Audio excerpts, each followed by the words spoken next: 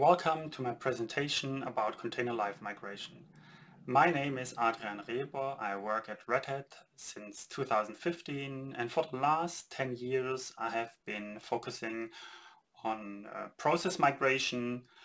Process migration is the basis of the container live migration I'm showing here today, and I'm involved in CREU, Checkpoint Restore and User Space, since 2012. Which is the basis for the process migration we are using here. And I'm mainly focusing on container migration for the last 5 years. The information from today's presentation can also be found in this blog post I wrote with all the details I'm mentioning here and in my demos.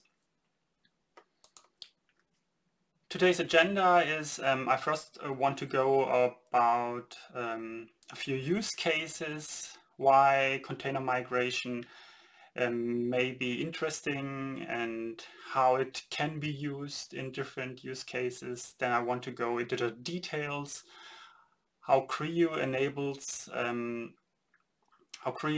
you to migrate processes and containers. Then I want to give a few additional demos. And then a short outlook where this process and container migration might be heading to. I like to start with a definition of container live migration because this is not always clear to everybody I'm talking to. And for me, it's basically the same what happens when you migrate a virtual machine. You transfer your container from one system to another. You could also call it stateful migration, so that the container is running, continues to run the same state on the destination system. And from a very high level view, container migration is just a few simple steps. You serialize your container somehow on your source system. In our case, we try to write it to disk, and then we transfer the result from the source system of the migration to the destination system, and there we then just restore the processes in its container, and that's it. You have container live migration. And this is all based on CREU, Checkpoint Restore and User Space. CREU is one possible way to do checkpoint restore in Linux. Today I would say it's one of the best alternatives there if you want to do checkpoint restore in Linux, and especially the integration into container runtimes is working best in combination with CREU. There are multiple integrations of CREU into container runtimes, container engines, and in my talk I will focus on the integration into Podman and how Podman can be used to checkpoint restore containers and how Podman can be used to migrate containers from one system to another.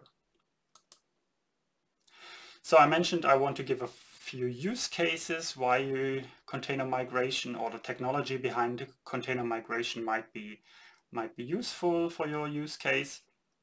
And one thing is you want to update the kernel on your system where the containers are running, but you have stateful containers, I don't know, maybe a database or something which has data loaded into memory, the caches are filled, and you do not want to lose the state of your application in the container.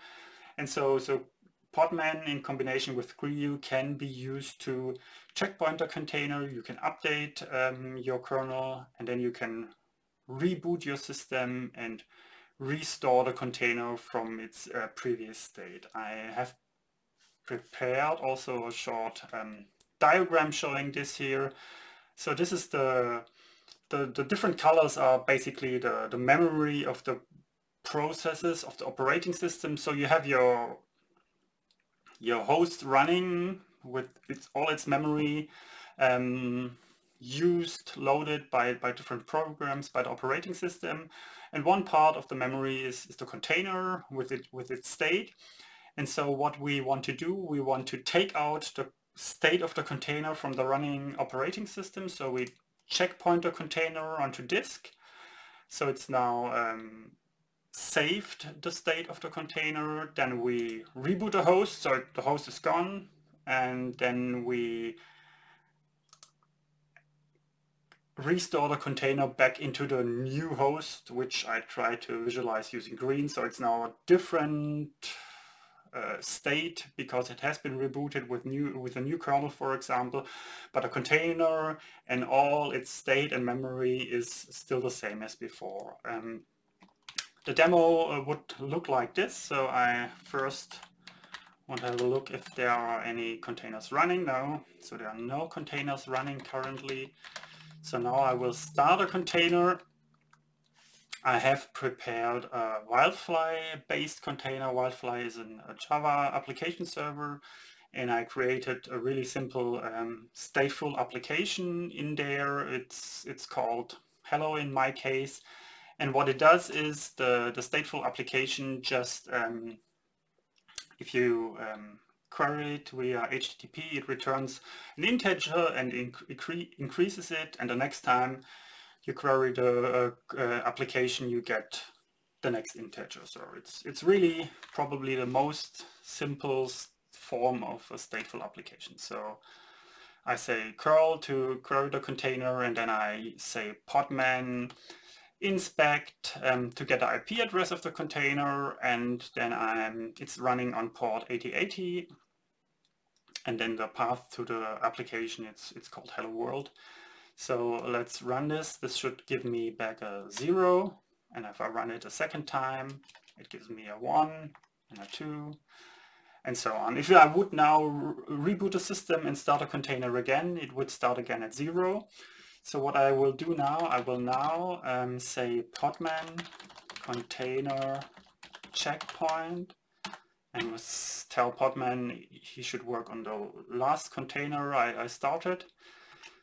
So now podman will talk to runc, and runc will talk to crew, and they will write the checkpoint to disk. If I now look at the output, there's no more container running, and if I try now to connect to it, it doesn't work because there's no more container running. So now I will reboot my system.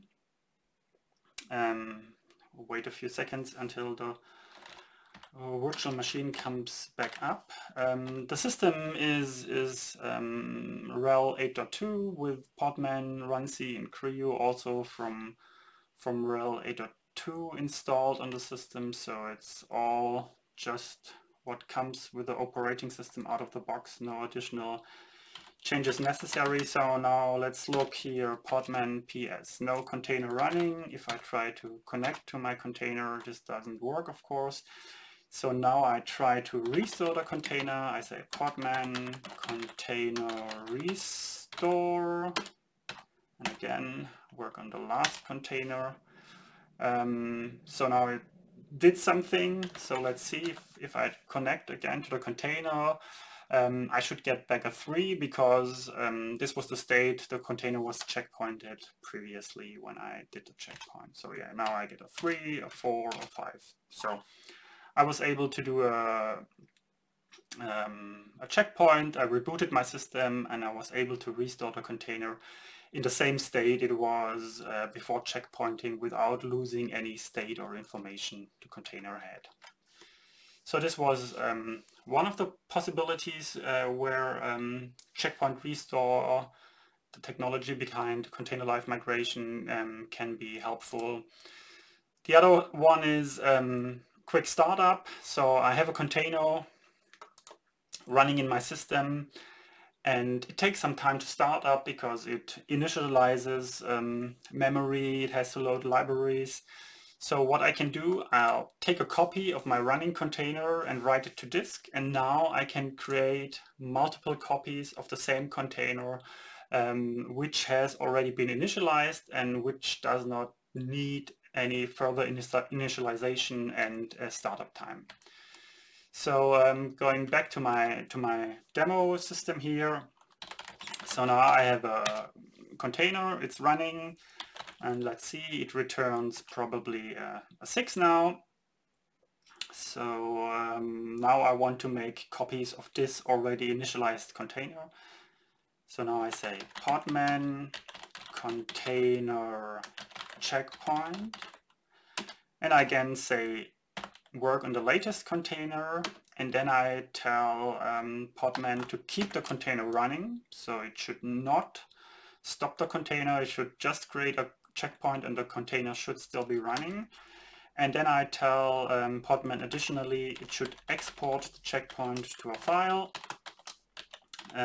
which can then be later used to create a copy of that container. So now podman and crew and runc are writing the checkpoint of the container to disk, and now I can still access my container. So 7, 8, it's still running as it was before, but now I can create a new, or I can use my checkpointed container to create another instance of the same container with the same state it was previously in. So and I say podman container restore, and now I say import, and now I tell podman about the checkpoint archive I just created previously. And so now I tell podman to create a copy or create another container using the exported checkpoint information. So now podman says error creating container storage, because now podman tries to recreate a container with the same ID it had when I checkpointed it. The ID is of course used by the original running container. If the original container would have been stopped, this would have worked now, but now I have to tell podman to give the container a new name. So I say name hello1, and let's see, now I don't get an error. And if I now say podman ps, I say now I have 2 containers running and that they look to be running the same image and the same command from what I see here.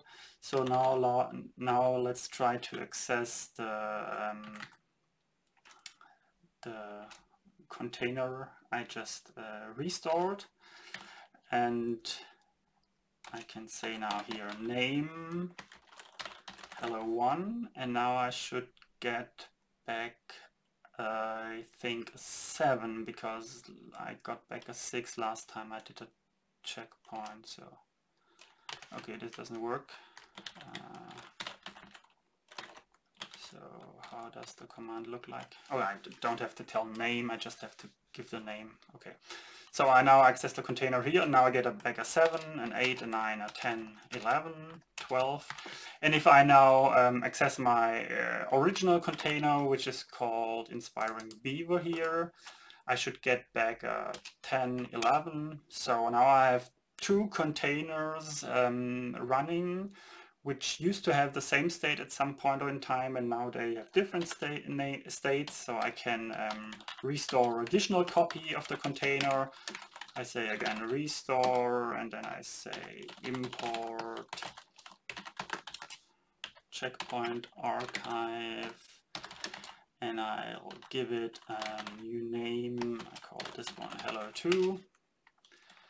And now podman restores the container, and if I now try to access hello2, I should again get 7, because that's the state the container was in when I checkpointed it. Yes, and that's it. And now look at podman ps. I can see I have 3 containers running, which are almost identical, but as they answered different queries, they are now in different states, but they used to be all the same container. So I call this quick startup, and the thing is, this cannot really be seen here in the demo, because my small container starts up pretty fast. But if you look closely at the startup times of my container, so the initial startup time of the Wildfly container until it can answer queries is about 8 seconds, and if I restore the container from the checkpoint, it's about 4 seconds. So I already get something like 50% increase in startup time because I started from an already initialized container. So the last use case I want to present is container live migration. And again, I have a container running on my source system, and I'll take it out of the running system by using a checkpoint, writing it to disk, and then I can restore the checkpointed container multiple times on the destination system and have container live migration, stateful container migration by moving the checkpoint archive to the destination system. I will show a demo of this later at the end of the talk. So now some details about CREU. The first step in this whole operation is to checkpoint a container. And checkpointing is one of the first things CREU does is pause the process using ptrace in most of the cases. And so the process is paused, all necessary information is collected from the process and then written to disk. And the collection of information about the process is one of the interfaces CREU uses is proc-pit. There are a lot of files there which give details about the state of the process. So CREU goes over all processes in the container and collects the information from proc-pit. And this is one of the things why CREU is also called checkpoint restore in user space, and this is different than other checkpoint restore implementation which existed on Linux previously. So CREU tried from the beginning to use existing interfaces as much as possible to get information about the running process, and CREU also added additional interfaces to the Linux kernel, but these interfaces are not only useful for checkpoint restore, they are also used in other use cases to get information about running processes. So CREU tries to get a lot of information from proc-pit there, and information about the process which is not available through proc-pit. CREU tries to extract from the process with a concept called parasite code. Parasite code is probably my most favorite part of CREU, and it's definitely also the craziest because it's just something you do not expect if you never dealt with CREU before. So the parasite code is injected into the paused process, and then the process continues to run the parasite code. So the parasite code is now kind of a daemon running inside the process to be checkpointed, and the daemon waits for commands from the main CREU process. So now the main CREU process can talk to the process it wants to checkpoint using the parasite code daemon and tell the destination process, I want to have all your memory pages, write them to disk. I want to have information which can be retrieved from within the address space of the process. So all the information which cannot be accessed from the outside of the process, CREU can now access from within the address space of the process by using the parasite code. So once all the information is extracted using the parasite code from within the address space of the process, the parasite code is removed again. CREU calls this curing the process. The process should usually never know that it was under the control of the parasite code or CREU. And at this point, the process can continue to run as it was before. So the process will be running and will never know it was under the control of the parasite code. A simple diagram to show how this works. So we have the original process running here in memory. Now the parasite code comes along.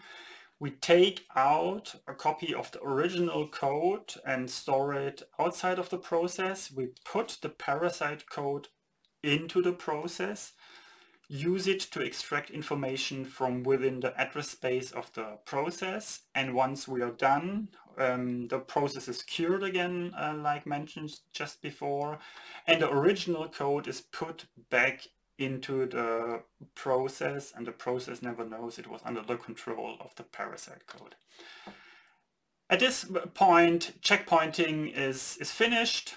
All relevant information has been written to disk, and the target process is killed, or as seen in one of my previous demos, it can continue to run. So this is just basically how the user decides what it wants to do. If you want to do a checkpoint and restore because of reboot, it will stop the process. If you want to do, I don't know, maybe an incremental checkpoint every few hours to not lose the state of your container, you just do a checkpoint and let the container running or the process running. So now that the checkpointing is finished, I shortly want to talk about container live migration and SE Linux. So when I initially looked into getting CREU support into Podman, it basically worked. After a few months, it was just working. But the SE Linux labels were never restored correctly. They were not even touched. And one of the things is, if you run under SE Linux, CREU does things which SE Linux does not expect. So you have your process running in the container, and then CREU comes along and injects the parasite code, and now all of a sudden something from within the container is talking to the outside of the container, because CREU talks to the process or to the parasite code in the process. So there are things going on which SE Linux does not expect and which it does not allow. So there were additional steps necessary to make CREU work in combination with SE Linux. So CREU already had LSM support since 2015, and this was implemented with the main focus on UpArmor to support CREU in LexC use cases to migrate processes there under UpArmor confinement. So and it's really not complicated to implement this, or it's not complicated. It's not implemented in a complicated way. So during checkpointing, CREU basically reads out the current attribute of all the processes and stores them in the checkpoint image, and during restore, all those attributes are restored and just written back. So this worked for UpArmor, and the SE Linux support was basically saying, if you run under any kind of SE Linux context which does not start with unconfined, then CREU will just tell you, I have no idea how to handle this. So it worked if you were not running under some special confinement like Podman does, but if you're using labels like, or security context like Podman does, it was just not working. So it needed a few changes to work in combination with Podman, and the necessary changes were, like already mentioned, we had to label the socket using for the parasite daemon communication correctly. Then, like UpArmor, we had to read and write the attributes of the current process, and then it became a little bit more complicated because so when Creo restores the process, it's running under the context of running outside of the container, and then we have to change, or we have to transition into a different context. And this is not something easily possible with Linux, with SE Linux, as it was working with AppArmor. So we needed additional policies to make the DIN transition possible here at this point. And then we had to make sure we change the context as late as possible so that we are running under SE Linux context outside of the container during restore as long as possible. Then we are trying to influence the PID of the restored processes using proxys kernel last pit. And this also needed additional policies to be able to write to this file during restore.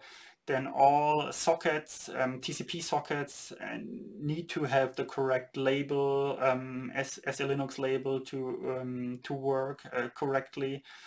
And then we had to create the log files with the appropriate labels, because then as Creo is running at some point under the container context, and it can no longer write to it log files. And at a few places we had file descriptor leaks into tools Creo is calling, so we also had to make sure that those file descriptors do not leak out, because SE Linux was also not happy with those file descriptors hanging around. So now we are through with checkpointing, we're through with SE Linux, and now we come to the second or the last step of the container migration process. This is restoring of the process. So what happens here is Creo just reads all the checkpoint images it has written previously, and which we used to restore the container and the processes in it.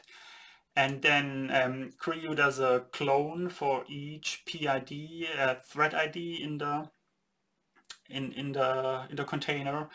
And the thing is, Creo always operates on process trees. So you give Creo a PID, and then it will checkpoint all processes below this ID. So basically the process and all its child processes.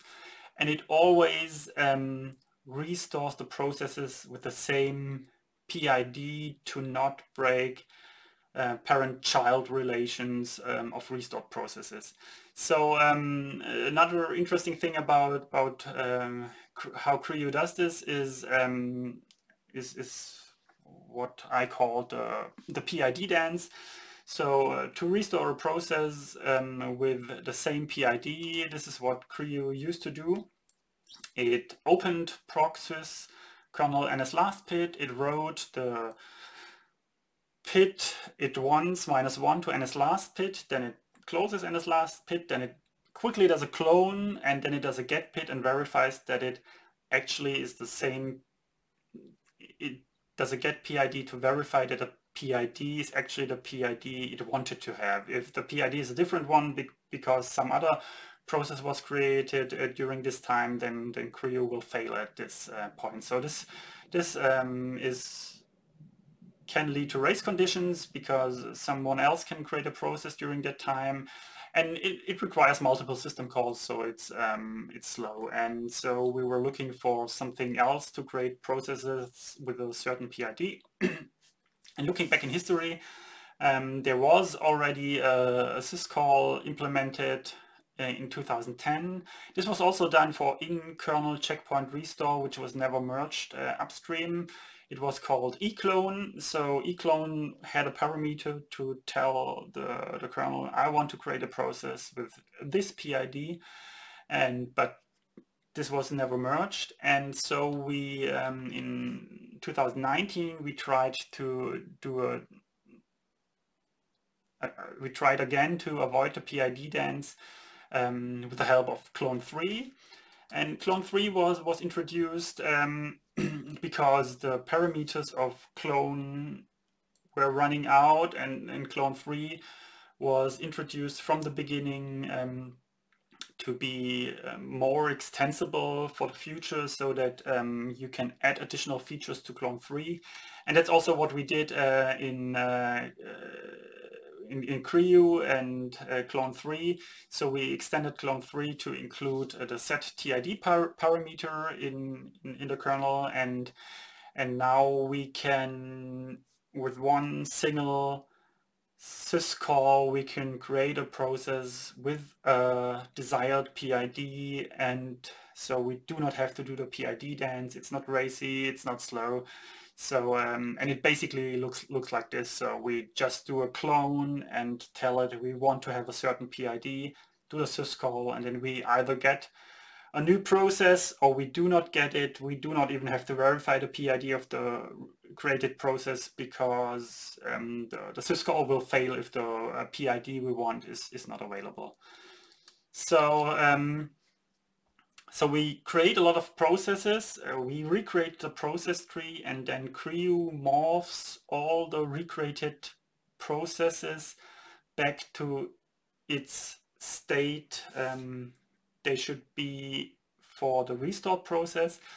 And a nice way to describe this is our file descriptors. So when Creo does a checkpoint, it looks at all the resources the process is using, and it also looks at the file descriptor. So it looks at which file descriptor, which number the file descriptor has, which file it points to, and at the position of the file descriptor. And so when Creo restores the process, it opens the same file with the same file descriptor ID. It positions the file descriptor at the same location. So and once the process keeps on running or continues to run, the file descriptor will be exactly the same than it was before checkpointing. And so if the file is accessed, this will just work as it was before checkpointing. And in addition to restoring all the resources the process uses, all the memory pages are mapped back at the right location. Then we load back all the security settings, AppArmor, SELinux, seccomp. We make this as late as possible to make restoring easier, so that we are not confined by any of the security mechanisms here. And once everything is restored as it was, we jump into the restored process, and the process keeps on running as it was before checkpointing. So now to container live migration. So container live migration exists for probably, you could say, a long time, because OpenVZ, which provides container for a very long time, they are actually the people who invented Creo to provide migration capabilities for their containers. So OpenVZ invented Creo and they use it. So if you are running OpenVZ containers, you can live migrate them using Creo. Then Creo is also integrated into Borg. This is Google's container engine. We Creo Upstream had reports from Google during the last two Linux Plumbers conferences, how they use live migration in their container engine in production. And it works pretty good for them as far as we are told. So it's a thing that is used in production and works reliable for them. Then we have integration of Creo in LXC to migrate containers. We have integration of Creo into Docker to checkpoint, restore, and migrate containers. And the thing I want to already showed here is how it's integrated into Podman. And I think this is I've been working on this for the last 3 or 2.5 years. And just some words about Podman. Podman is a container runtime which is daemonless, so there's no daemon running. You just start your container and then there's nothing which you need to talk to. You always talk directly to your containers which is running. And one thing is, with Podman you also can run containers as non-root. This is this is not really relevant for checkpoint restore because Creo is not working as non-root yet. We are on the way there. But to get checkpoint restore into Podman, I think the first discussion started around the beginning of 2018. I had the first code ready in May 2018 and it was merged in October 2018. So we had checkpoint restore capabilities at this point. It required changes to Runcy and Creo and of course Podman, but at this point it was only able to checkpoint and restore a container. It was basically only the support for the first use case. I checkpoint my container, I reboot my system and I restore the container. It was not possible to live migrate a container or make copies of it. So my next steps were to get container live migration working, and by June 2019 all the changes were merged into Podman. And this again required changes in all of the involved layers, so Podman, Runcy, Creo, SLinux, and all these changes were merged, and now you can actually checkpoint and restore and migrate container like you've already seen in my demos.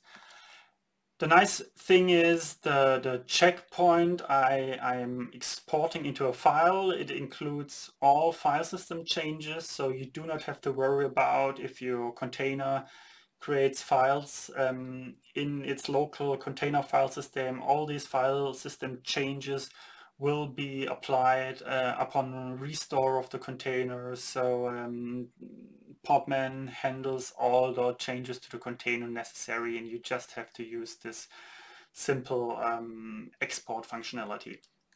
So now to my last demo showing the migration of a container from one host to another host. The slides here are just showing the commands which are necessary to do this in case the demo doesn't work. But let's see here. Let's go back to the demo. Podman PS. So I still have my containers running, and so let's make a checkpoint of the newest container here. Checkpoint -L. Keep it running and export it again to a file, to a checkpoint archive. So now the container is written to disk. Let's see which result I currently get from my last, or for Podman's last known container. It says 9, 10, 11, 12. So now I transfer the checkpoint to another system. So I say just the SAP to another host, and now I connect to the other host. And now I restore the container here. I say Podman container restore import temp checkpoint archive. And let's give it a name. Let's call it hello. Let's call it hello 5.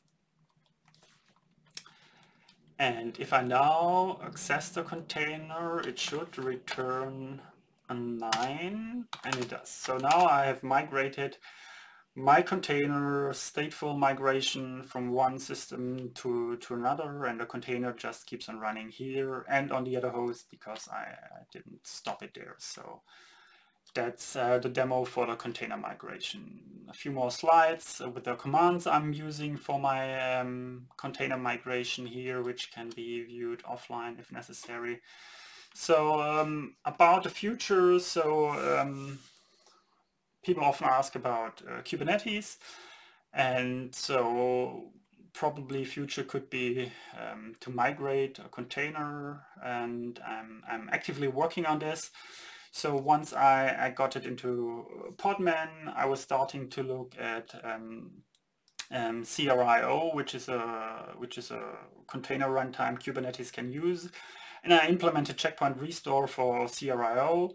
And now, because this requires API changes to the CR interface, to the container runtime interface, I'm currently waiting for reviews on my Kubernetes enhancement proposal to add checkpoint restore to the CRI API. So this is, I have an implementation to checkpoint restore containers using CRI-O.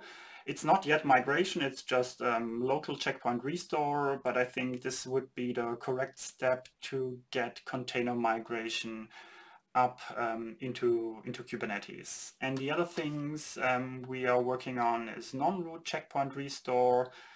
So currently CRI-O requires being root or capsys admin. You need the right capability to run checkpoint restore. So there have been requests from the CRI-O community every other month. So how is it possible to checkpoint restore a container as non-root? And we usually say, it's almost possible to do that. But we never actually tried to implement the necessary changes in the kernel. And so now with Linux kernel 5.9, there will be a new capability called checkpoint restore. And the relevant interfaces in the Linux kernel are now protected by the capability checkpoint restore. So if you give CRI-O the capability checkpoint restore, it should be possible to run CRI-O as non-root to checkpoint the processes of your own user. This is the CRI-O patches are not yet merged, but they exist. The kernel patches are merged, so this could be ready in a few months to be actually usable for you on your local system. So summary, CRI-O can checkpoint and restore containers. It's integrated in different container engines. It's used in production. And now the use cases I've shown is reboot into a new kernel without losing container state. You can start multiple copies of one running container to not wait for initialization or to keep all your data loaded into memory. And of course, migrate running container, because this here is about container live migration. So this is the main goal of this talk. And with this, I'm at the end of my presentation. Those are here links to things I mentioned here during my presentation. And with this, I'm at the end. Thank you for listening.